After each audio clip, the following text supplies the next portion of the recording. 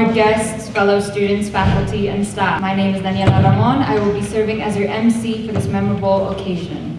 On behalf of the Vidal M Trevino student body, I would like to welcome you to the September 11th Patriot Day ceremony. Today, we will be honoring all of those who risked their lives in service of our country. In addition, we will pause and reflect for a minute on the events that occurred on September 11th, 2001. And now it is my distinct pleasure to introduce our VMT Director, Dr. Martha E. Villarreal, for a few words.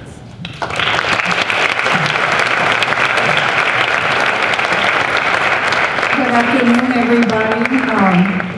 Thank you for being here with us on such a special occasion.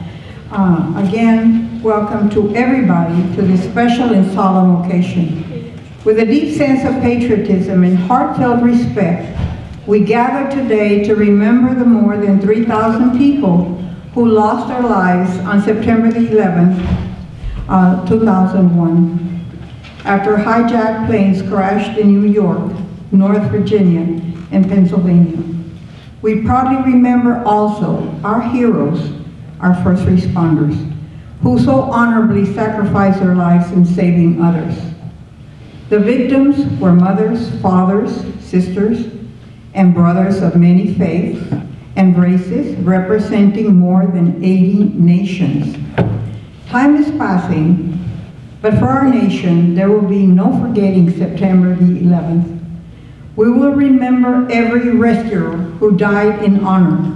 We will remember every family that lives with grief. We will forever remember the fire and ashes in a nation paralyzed in disbelief and pain. Yes, we will forever remember those days when every American was transfixed on those horrific scenes on our television sets, and the deep and collective sense of profound loss and anger for the senseless and brutal attack on our American brothers and sisters around the world. Thank you.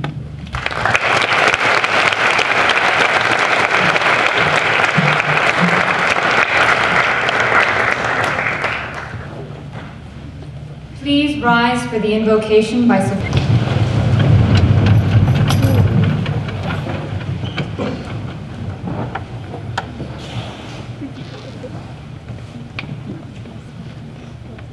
Loving God of peace, on this anniversary of unbelievable sorrow, comfort those who mourn and guide our hearts towards healing and hope. Remind us of the love of Christ, love which leapt over cultural and ethnic boundaries to feed the hungry, seek the lost, and care for the least. Make of your children, no matter how we name you, one human family, bound together in the work of justice and peacemaking. May us one with the light that shines in the darkness and illuminates a path toward understanding and reconciliation. Let love be our genuine call. Amen.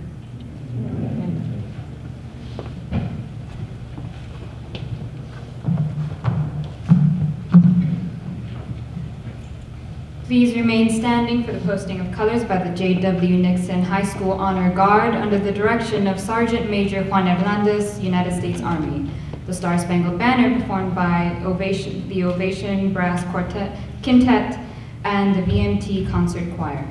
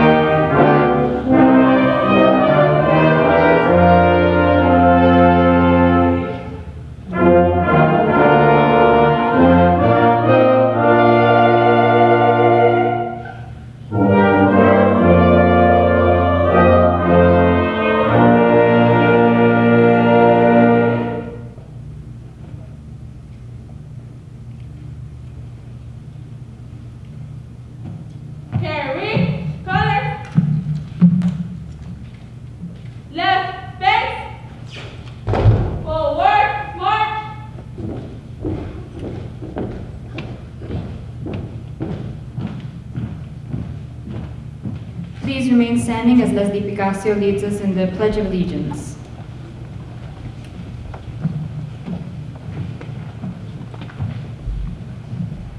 I pledge allegiance to the flag of the United States of America and to the republic for which it stands, one nation, under God, indivisible, with liberty and justice for all.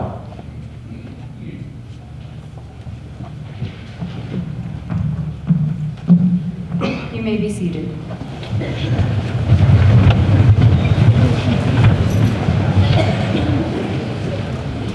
I would first like to introduce Laura Coman and Adel Anonis, who will help us observe First Responders Day by providing a description of the events of September 11, 2001, so that we will never forget those who lost their lives on this day.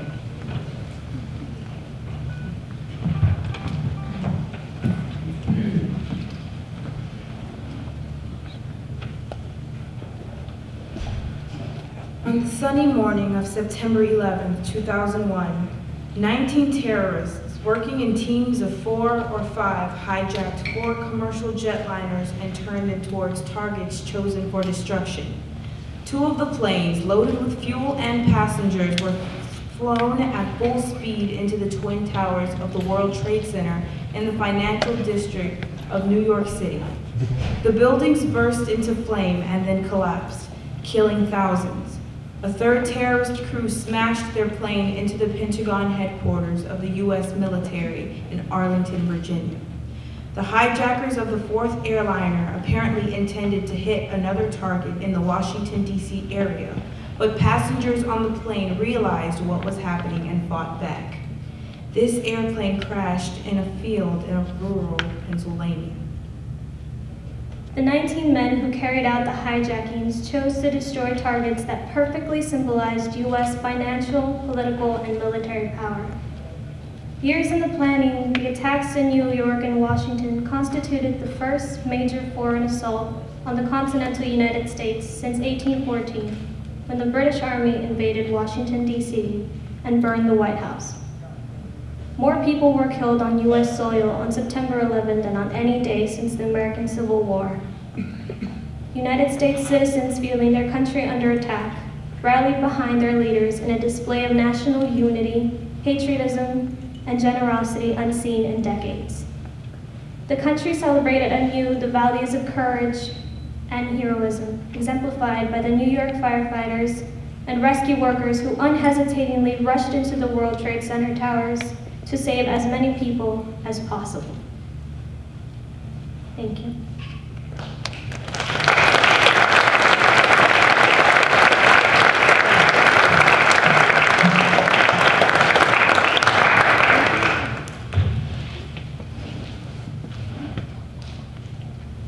At this time, I would like to thank Fire Chief Landon and the members of the Laredo Fire Department for representing the 343 firefighters and paramedics killed in the attacks on the Twin Towers with their presence here today. In memory of the victims and heroes of the September 11, 2001 terrorist attacks against the United States, President Bush proclaimed that 9/11 will be observed as Patriot Day. Kevin Gonzalez will now read the proclamation.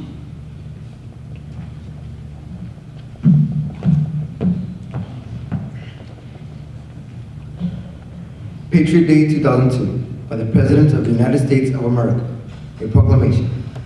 On this first observance of Patriot Day, we remember and honor those who perished in the terrorist attacks of September 11, 2001. We will not forget the events of that terrible morning, nor will we forget how Americans responded in New York City, at the Pentagon, and in the skies over Pennsylvania, with heroism and selflessness, with compassion and courage, and with prayer and hope. We will always remember our collective obligation to ensure that justice is done, that freedom prevails, and to the principles upon which our nation was founded endured. Inspired by the heroic sacrifices of our firefighters, rescue and law enforcement officials, military service members, and other citizens, our nation found unity, focus, and strength. We found healing in the national outpouring of compassion for those lost, as tens of millions of Americans participated in moments of silence, candlelight vigils, and religious services. From the tragedy of September 11 emerged a stronger nation, renewed by a spirit of national pride and a true love of country. We are people dedicated to the triumph of freedom and democracy over evil and tyranny. Our heroic stories of the first responders who gave their all to save others strengthen our resolve, and our armed forces have pursued the war against terrorism in Afghanistan and elsewhere with valor and skill. Together with our coalition partners, they have achieved success. Americans have also fought back against terror by choosing to overcome evil with good, by loving their neighbors as they would like to be loved. Countless citizens have answered the call to help others. They have contributed to relief efforts, improved homeland security in their communities, and volunteered their time to aid those in need.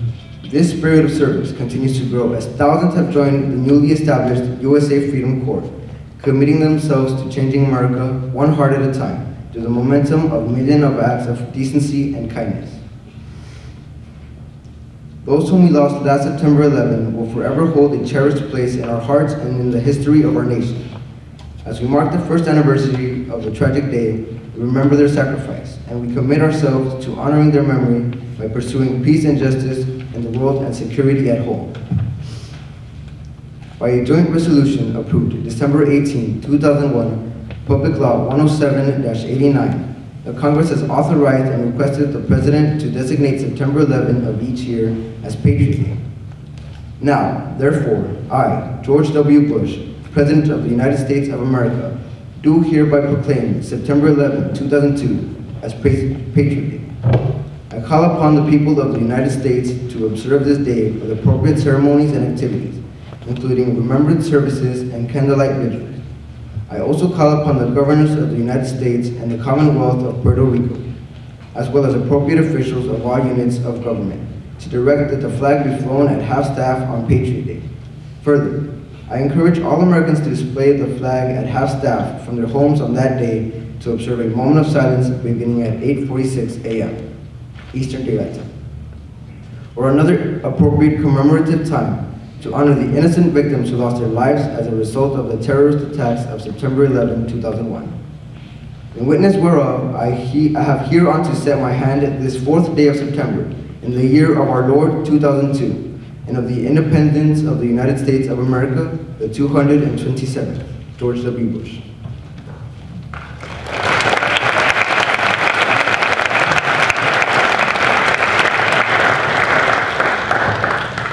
And now it gives me great honor to introduce our guest speaker, Raymond E. Garner, who generously dedicated his time to join us in our commemoration of Patriot Day.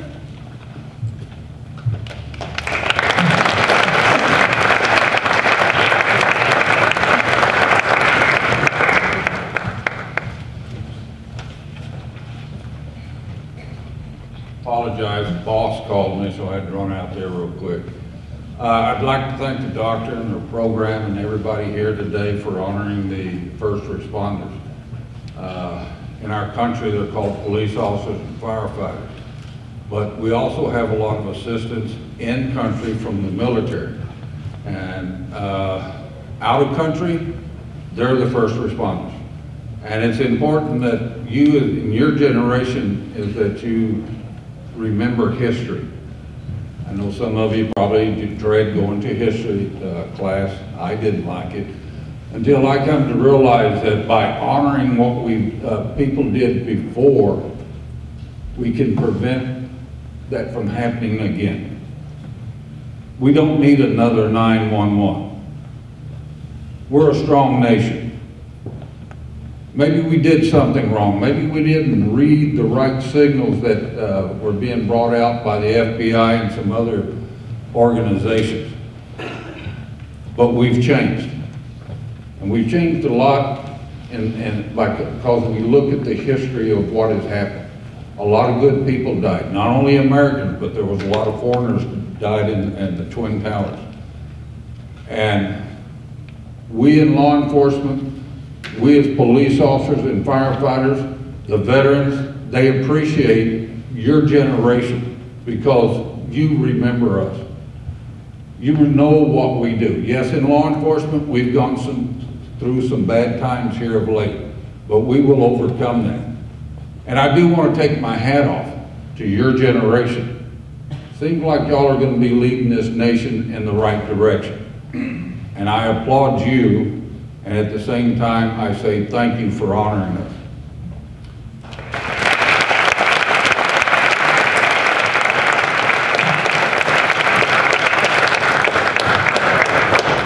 Thank you, Mr. Garner, for taking time out of your busy schedule to join us today. Your presence here today means a great deal to us. And now, in memoriam to those who perished during the September 11th attacks, we will observe a moment of silence followed by the 10 chime rings, one for every 300 people who lost their lives during the attacks, followed by taps played by Mario Valle and Anthony Hernandez.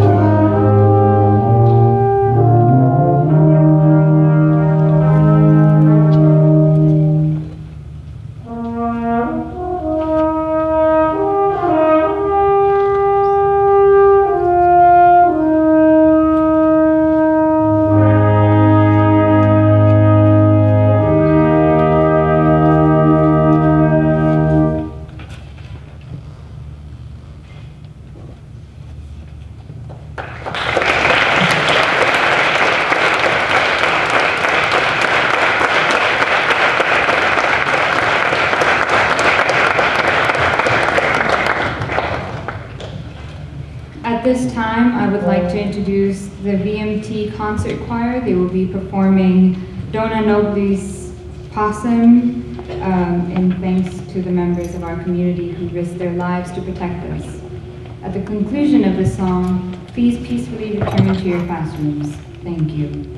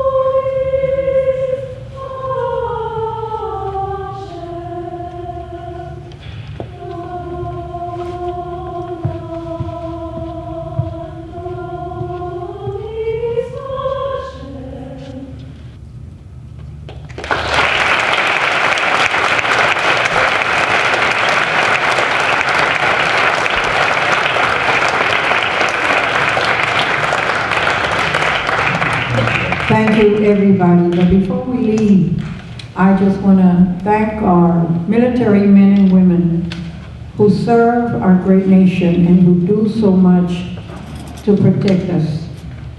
We stand proudly on the shoulders of so many men and women who gave the ultimate sacrifice and paid with their lives. I want to recognize our veterans who are here with us. Will you please stand up and have our kids give the round of applause.